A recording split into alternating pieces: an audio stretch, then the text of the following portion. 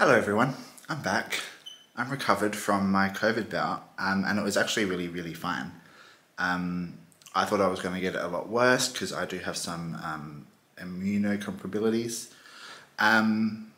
So yeah, and I literally just had a cough for 2 days and a bit of a sniffly nose and that was it. So I got off very lucky and I'm very appreciative and fortunate of that. But yeah, regardless, I've still had to quarantine, obviously. And because of my immunocomprobilities, I wanted to be sure that what I had was COVID, just so I can, relax a bit. And I had a few anxieties about getting COVID and stuff like that, obviously. So I wanted to know. So stupid me decided to get a PCR test, which was 3 days after I had a positive rat test. Not really thinking about it, but two, not realizing that I would then have to quarantine for another 7 days after I get that PCR test. So I've been in the house for almost 2 weeks now, and yeah, I figured I would vlog because I want to get out of the house. So I figured I would just go to a few bookshops, maybe just grab a coffee in town just to get outside, because I've been cooped up inside for, like I said, almost 2 weeks. Yeah, I don't think this is going to be a reading vlog. This is going to be a bookish, I guess, vlog. I am reading something at the moment. I'm reading Fingersmith by Sarah Waters and loving it. I'm just over about halfway through and it's great. I'm really liking Sarah Waters. But it's a very long book and it's taking me a lot longer to read. It takes me, how do I make this make sense? It takes me a really long time to read really long books, but I read them slower than I would a short book, if that makes sense. Because I don't see the progress happen as quickly through a long book, I tend to not read for as long when I'm reading. So yeah, it takes me longer than it should to read a big book, is what I should have said. But yeah, so I don't know if I'll finish that in this vlog or how long this vlog will be, but I just thought I would start it here because I want to get out of the house and I'm going to bookshops, so what better time to start a vlog. But anyway, I'm going to get going now and I will talk to you soon.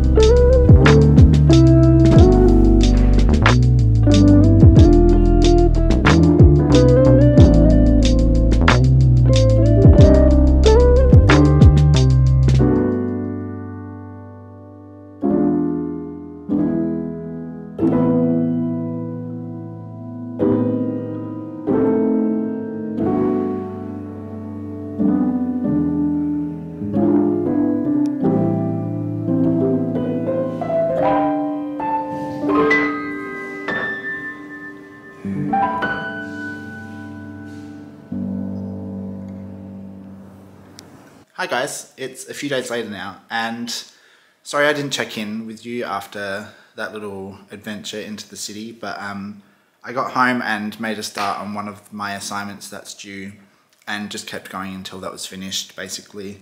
And then the next day was spent perfecting that essay and starting my next one. So it's just been quite busy in terms of writing at the moment. I'm recovered from COVID. I'm feeling completely fine, so that is good. But yeah, I just figured I would share with you the books that I bought on my venture. I think I inserted a little clip of what I did find, but I figured I would go into a bit more depth just in case they're new books to you. The first one is Chilean Poet by Alejandro Zambra. This is about a man who encounters a past love in a cafe or somewhere, and that leads him to reforming a connection and them kind of forming this little family with the woman's son and him kind of all joining together as a family, and then we see that family break apart again and meet new people, and it's got a lot to do with poetry and how we tell stories and how we pass on those stories, I think. So it just sounds really, really fantastic. Secondly, one of the biggest books in Australia, at least at the moment, is Horse by Geraldine Brooks. It's getting a lot of attention on publication day here in Australia, and I'm really excited about it. It sounds really good. It also sounds like a potential Booker-worthy book. I know Geraldine Brooks has either won or been nominated for the Booker Prize before. So yeah, so basically it's set across 3 timelines in 3 different places. So we've got 1850s Kentucky, 1950s New York, and 2019 in Washington. And basically it looks at this horse that existed in its real form and its painted form, and the people that connect to those different forms of the horse and how they connect. And it sounds really, really great, and it sounds like it's got a little bit to do with race and ethnicity and all the things that I like reading about. So really, really excited about that one. And then I found this one, which is The Meaning in the Making by Sean Tucker.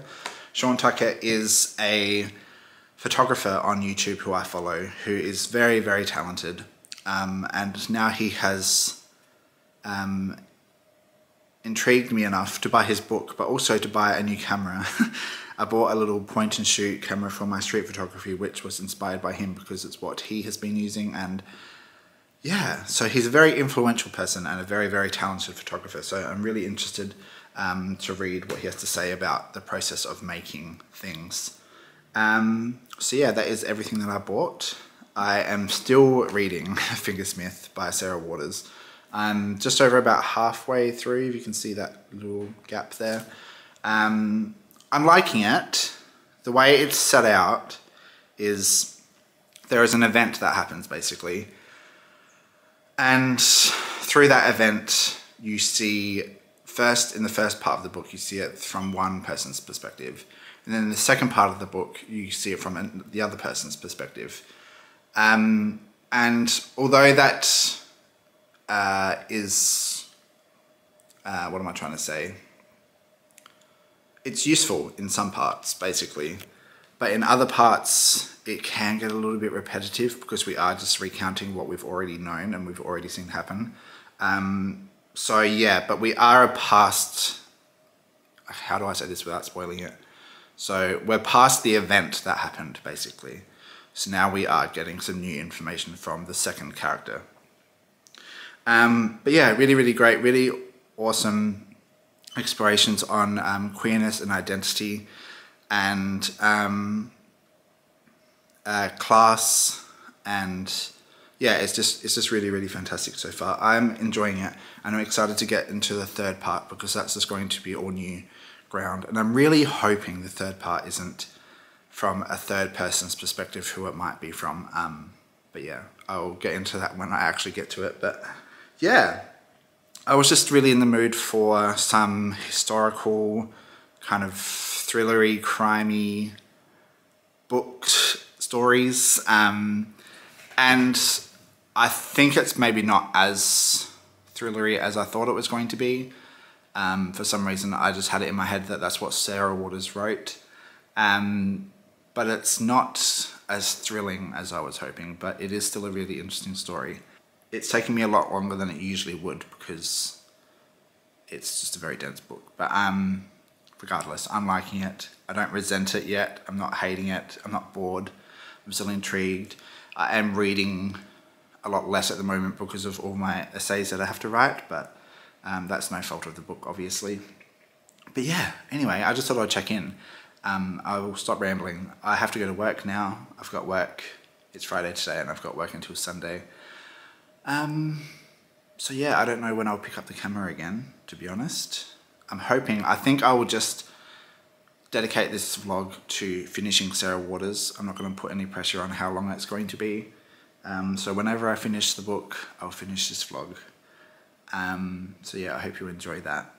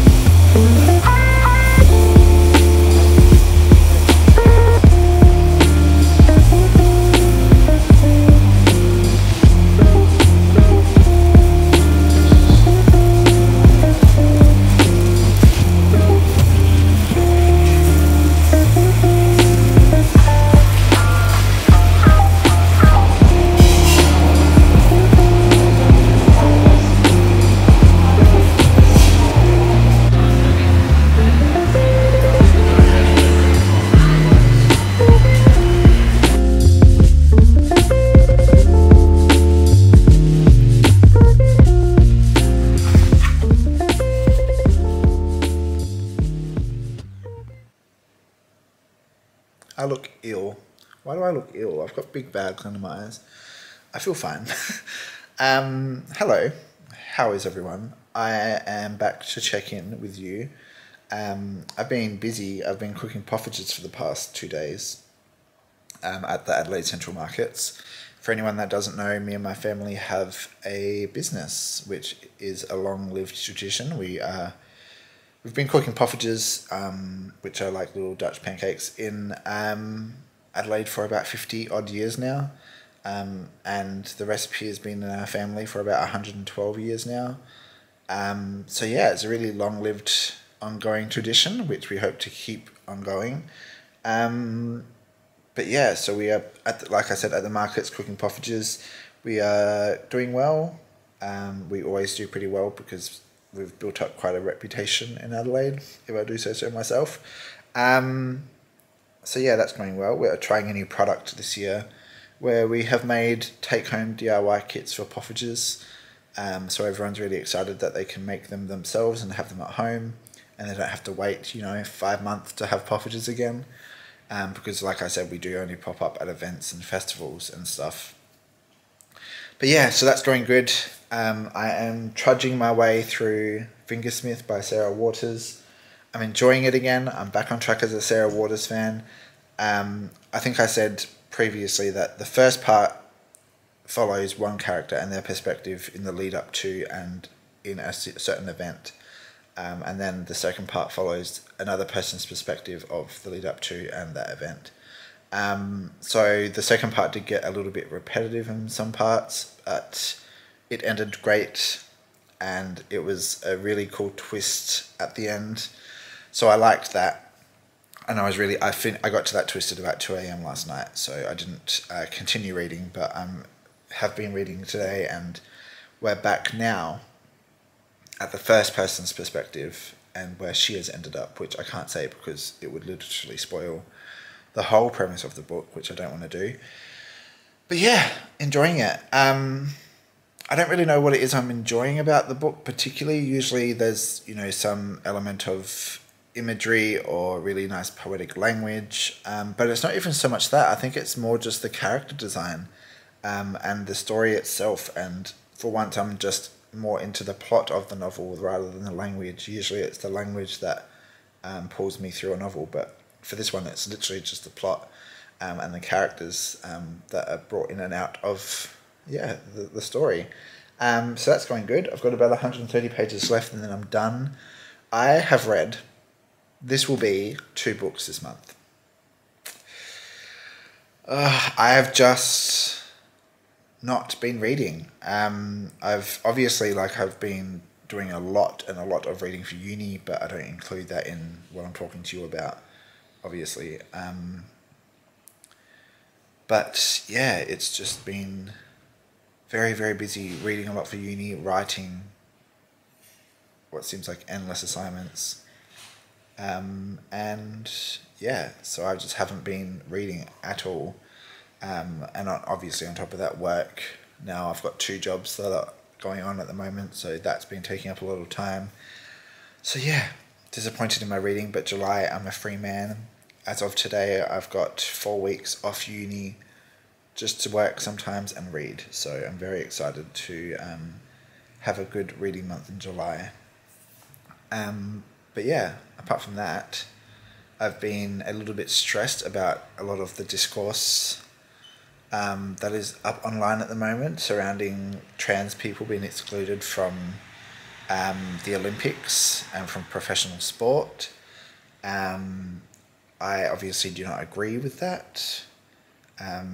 Each to their own, but I just think that for a community that is trying so hard to identify with a gender that they want to be perceived as and that they feel that they identify with, they're trying so hard to fit in a community, and then that community is just saying, actually no, we're going to other you and separate you and put you in your own competitive team.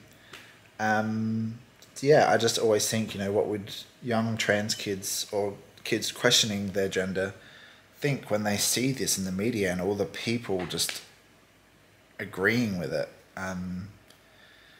Yeah, I just think it would be really, really scary for these poor kids. And not even just kids, people that are in their early adulthoods or late adulthoods who are only just coming to terms with their identities.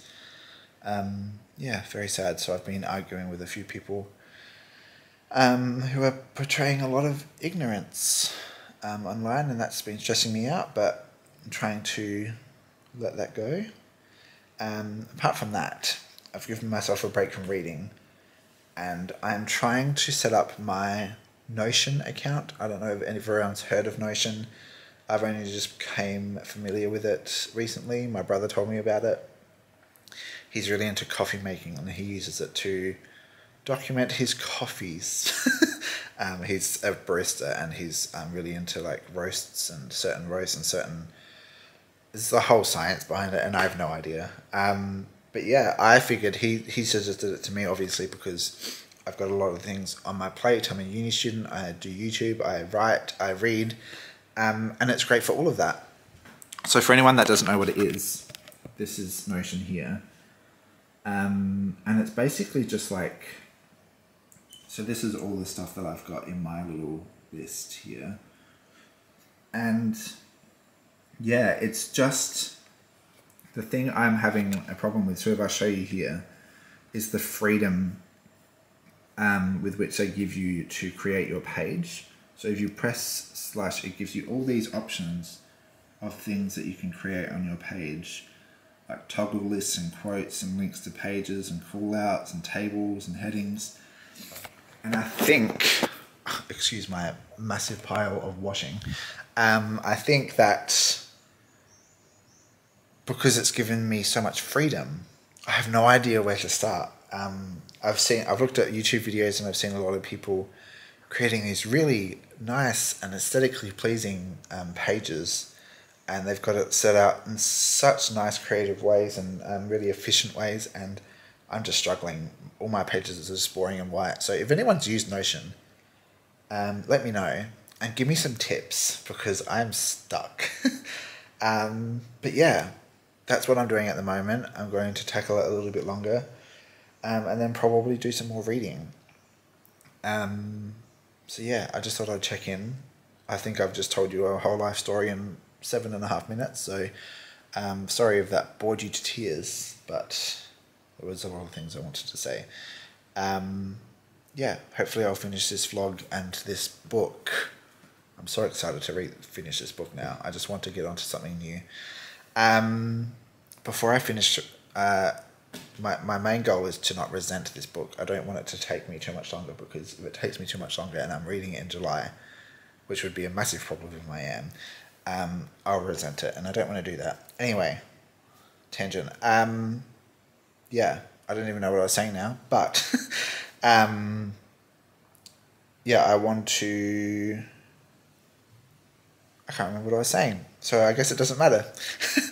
I'll check in with you, I guess, soon. That's what I was saying. I want to finish this book soon so I can finish this vlog soon. So hopefully in the next few days I will do that, and check in with you when I've read a significant amount of the book. Hi everyone, it is the next day, and I've read more of Sarah Waters, and I'm still really enjoying it now. I think I've only got about 2 chapters to go and then I'm done, so I'm very excited to be done, and I'm excited to talk about it at the end of this video. But today I have to go and get a flu vaccination, because there's a flu going around in Adelaide that is actually worse than coronavirus, so that's fun. So yes, I'm going to go get vaccinated now, and then I figured I would catch the train up to Blackwood and go to Blackwood Books, because it's one of my favourite secondhand bookshops. It's just a maze of books in there, and it's I always spend quite a long time in there, and I always walk away with something. So yeah, I figured I would make a day of actually having to get out of the house rather than just going to get vaccinated and coming home again and wasting a whole day off. So yeah, let's see what happens. I will check in with you on the journey, or perhaps after the journey, but regardless, you'll see the journey.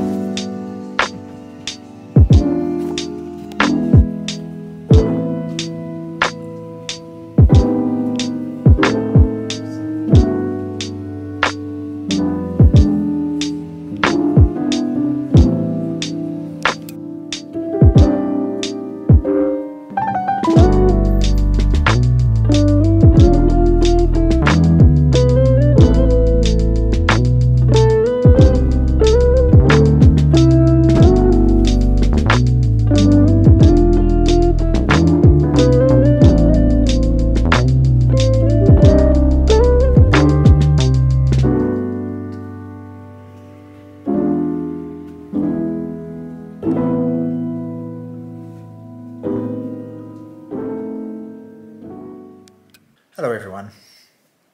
As you can tell by the shadows covering my face, it is now nighttime. Today has been a very long day. And yeah, where did it go, really?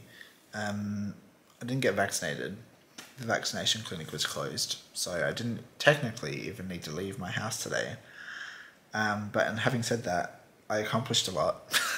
If you consider book purchasing an accomplishment, I know I do. But yeah, so I ended up running into a friend for lunch, and then I went to the bookshops. I had to get a train to the bookshop because it's up in the hills, in the Adelaide Hills, well, south of the hills. And then I went back to the city and I ran into another friend who I went to a bookshop in the city with. So yeah, it's just been a bit of a bookshop tour day, really. But yeah, I just figured I would share with you what I found. I'm very exhausted, and I don't know, I feel like every time I have the day off, and then I have work the next day, I always think, do I stay home and do nothing and veg out and enjoy doing nothing? Which I hardly ever enjoy doing. And I did that yesterday. Or then I think, do I go out and make the most of my day and exhaust myself? Which I did. And no matter what I choose to do, I always regret not doing the other thing. So yes, I'm exhausted. But anyway, I figured I would just share with you the books that I found, because I found some really exciting books today. The first one was in a second-hand shop, Tommy Weringa, A Beautiful Young Wife. Tommy Weringa is a Dutch author, and I'm in the process of collecting Dutch literature for a Dutch reading project that I am planning, which I'll be filming a whole video soon for. I'm just waiting on a few more books to arrive. But yeah, this is translated by Sam Garrett, and it's about a man named Edward who meets Ruth. They fall in love, hence the Beautiful Young Wife title. And I think it's all about how having a baby changes them and changes their relationship, and how that can be detrimental to a relationship sometimes, considering the mental state of certain people. So yeah, sounds interesting. Not like, it hasn't got me written all over it or anything, but it sounds like I could enjoy it, and it's a Dutch author, so that's enough for me. Next up, I found The Autobiography of an Ex-Coloured Man by James Waldon Johnson. That was a mouthful. I heard a lot about this author while I was studying black literature last year at uni. Apparently he's inspired a lot of other black authors. And this is just about a man switching between Jacksonville and New York, going to nightclubs and colleges, and apparently he is very pale-skinned, so he almost passes as white, and it's about how he fits into all these settings as a man who doesn't really know where he fits into his community, or how he fits into his community. So it sounds very me. It sounds like I'm going to love it. So I'm very excited to get into this book, and I'm really, really enjoying that cover. It's really satisfying. Next up, I found an Andrew Motion poetry collection. I feel like I've heard about this poet before, and it could be that I've even got one of his poetry collections that I found in another op shop one day on my shelf. But I couldn't go past this cover, first of all. It's got like a almost corpse-like hair doing a massive leap on the cover. And my rule for poetry is to open it up to a random poem, and if I like that poem, I purchase it. If I don't, I put it back. This time I opened up to the first poem, and I read the first stanza, and it was enough. So I'm just going to read that instead of trying to find out what this poetry collection is about. So the poem is called The Dancing Hippo, and the first stanza reads like this. In my country we are not good to animals. A dog is a dog, however it might sit up and beg or run through fire, and a bear, riding a bicycle, still wants to eat you. I think you can see from my lack of illusion I have some experience. So when I tell you this story caused me distress, do not ignore me. Yeah, I mean, give me an anthropomorphic animal in poetry and I will buy your collection. That sounds really, really fun, and I'm super excited to get into this one. And in fact, maybe I'll even read it after I finished Sarah Waters', which I'm still reading, by the way, because I need to get my my count up for this month, because I'm only going to have read 2 books after I finish Sarah Water. Yeah, on that, I didn't read anything today at all. It was a long day of just train journeys, and I was listening to music. I downloaded Scribd because I thought, oh, maybe I'll listen to some of Fingersmith on the train journey. So I downloaded Scribd, paid for a subscription, and they didn't have it on there. Only the PDF file of the book. So yeah, and I wasn't going to read off a tiny little screen. Anyway, let's continue the haul. I found this, which comes with a bit of a backstory. I saw this mentioned on Greg from Supposedly Fun's channel. He mentioned it in his Pride Month TBR, and I was obsessed with the premise straight away. It's about a man living in Ireland who his family comes home to him because he is very ill. He is dying from AIDS. So couldn't sound like any more of a me book, really, and I'm super excited about it. It's someone who I've been meaning to get into for a very long time. So yeah, very thankful for Greg for pointing that book out to me, because otherwise I probably never would have known about it. So yeah, I will leave his channel. If you don't know who that is, by the way, I will leave his channel linked down below. He's great, and he speaks a lot about queer literature, which I'm a huge fan of. But yeah, continuing on, 2 new books that I found. I found Hex by Jenni Fagan. I'd never heard of this book. It's brand new. It's about a witch who is in prison, and then she is visited from another person in jail who claims that she is from the future, where women are still persecuted for who they are and what they believe. So witches and feminism sounds great, and again, you can't even see that it's got pages in there, it's that thin.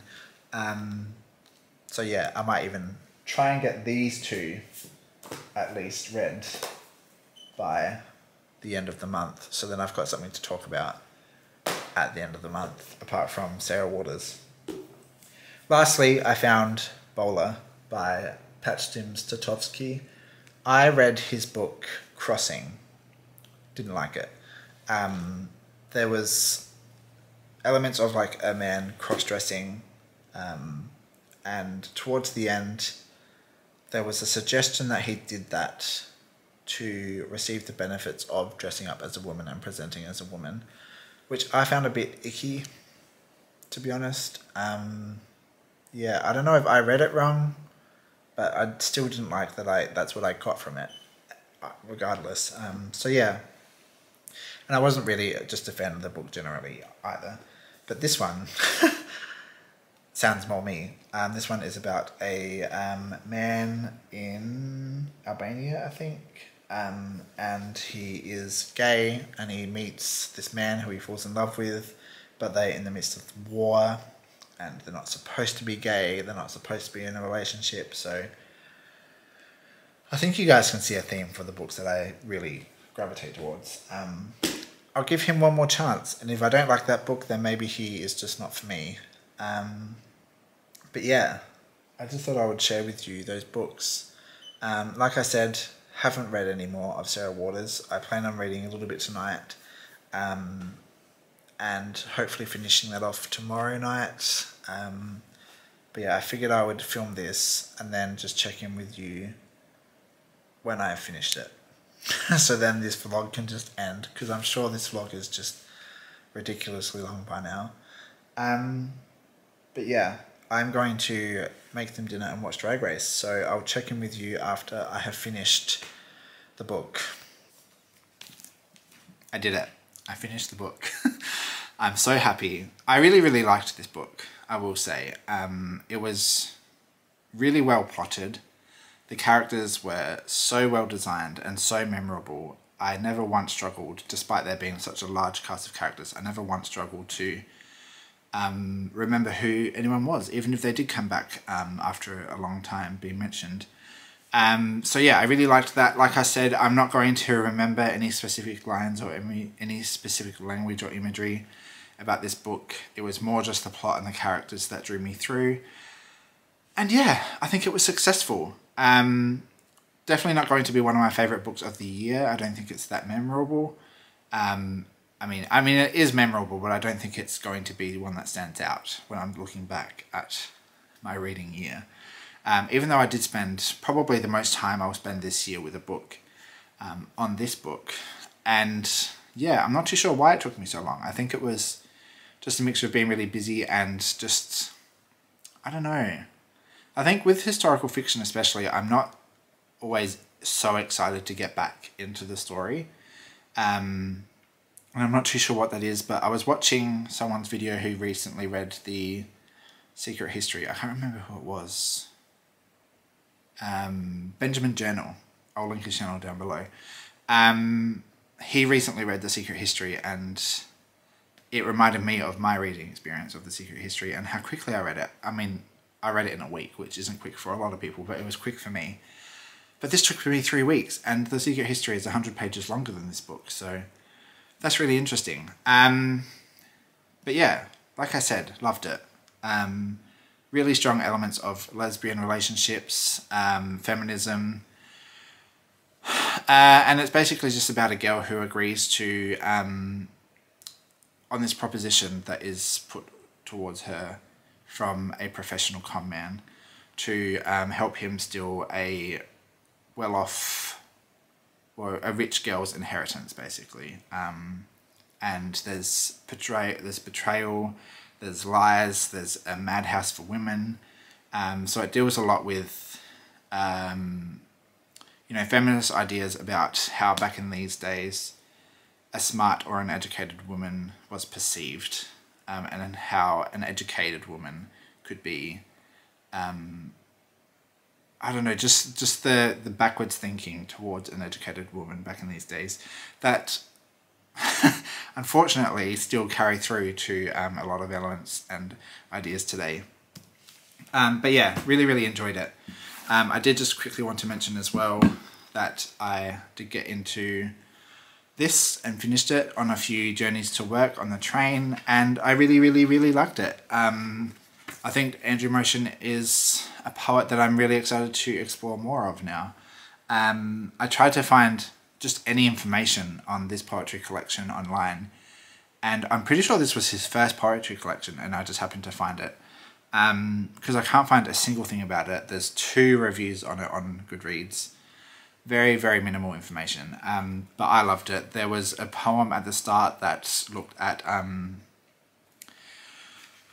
it was very emotional. Firstly, it was just his experience in a Catholic upbringing and school. And then it explored his relationship with this young boy who was named, I can't remember now. Jonathan, that's right. And yeah, it goes into Jonathan's sad, unfortunate death. And yeah, it was just a lot of beautiful poems in this book. Obviously, like many poetry collections, there's some bits that aren't as strong as others, but I still really liked it. But yeah, that is the end of this vlog. I am very happy to wrap this up, and I'm very scared of editing it and finding out how long it is, but thank you so much for watching, and I need to wrap this up now because my battery is flashing. But I appreciate you, I hope you enjoyed it, and I will see you in the next vlog.